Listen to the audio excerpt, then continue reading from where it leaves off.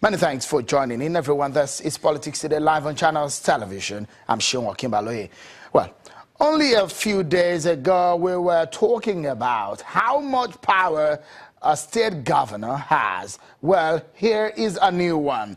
Ekiti State government has barred a former governor, Dr. Fayemi, from politics for 10 years. In fact, from holding any public office as that.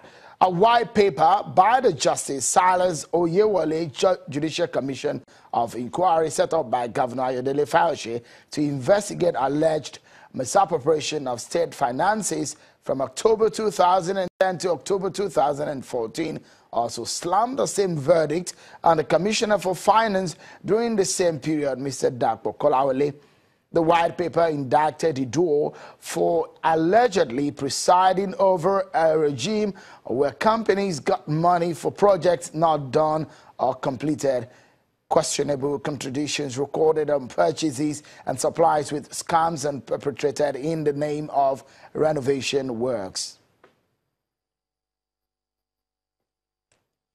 Appear before the panel, headed for a court which told him that he should appear. But he didn't avail himself the opportunity to defend or, render counter opinions. So he has been recommended to government by the panel as a man unfit to hold public office. And government accepts that the recommendations of the Judicial Commission that he should be barred from holding public office anywhere in Nigeria for 10 years. And whatever is there is a public document that will be made public. There's no government business that should be done behind closed doors. So whichever way is going, this document will still be in government's library for people they should be availed the opportunity of seeing what is there. Well then, let's get the reaction on this quickly from the media advisor to the former governor of Ekiti State, Dr. Fayemi.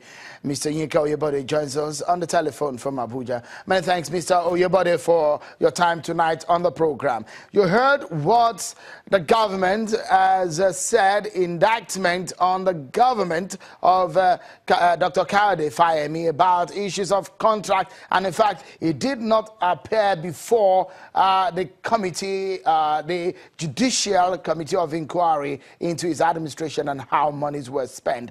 What would be the reaction of the former governor who has now been barred from politics or holding public office for 10 years? Thank you very much, Chiu. And I received the news of the recommendation of the panel barring His Excellency Dr. Fayemi from office for 10 years. And I think that's rather laughable.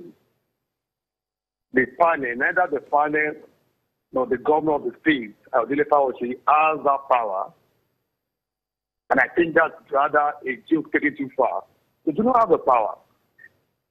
You can look into the finances of the state for various reasons, but it has to be done in a very responsible manner. You don't just go out to wish on citizens of the state for no just cause reason or as a matter of political vendetta. What we have seen in this instance is a premeditated arrangement, a bad. This is an arrangement that has been concocted right from the beginning. The panel was just working towards an answer that has been submitted and has been given to them, dictated by the governor, Oyebode Fayose.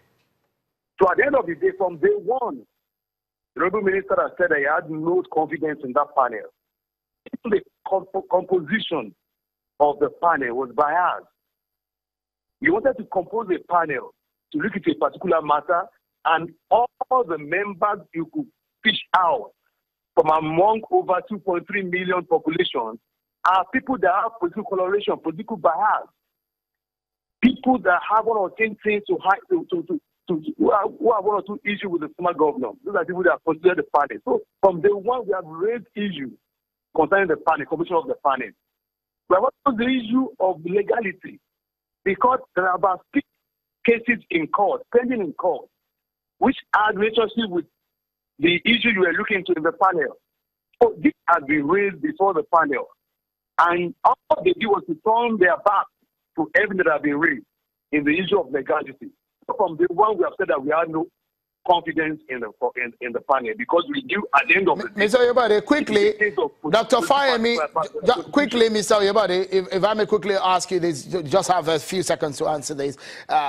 Dr. Fayemi has been invited, he did not show up. He went to court, and there's perhaps no opportunity to hear from him or to hear his own side into the probe, into the finances and the spendings during his administration. And so how would you be able to come out to say you were not given the good opportunity and you do not believe when you did not even come forward to answer questions in relation to some of the allegations raised? There are about 4 cases in court, pending in court, for various officials, different officials of the government, regarding pronouncements about finances of the state, regarding pronouncements about transactions under the administration, which some officials of the state are actually exaggerating. So there are about 4 cases in court.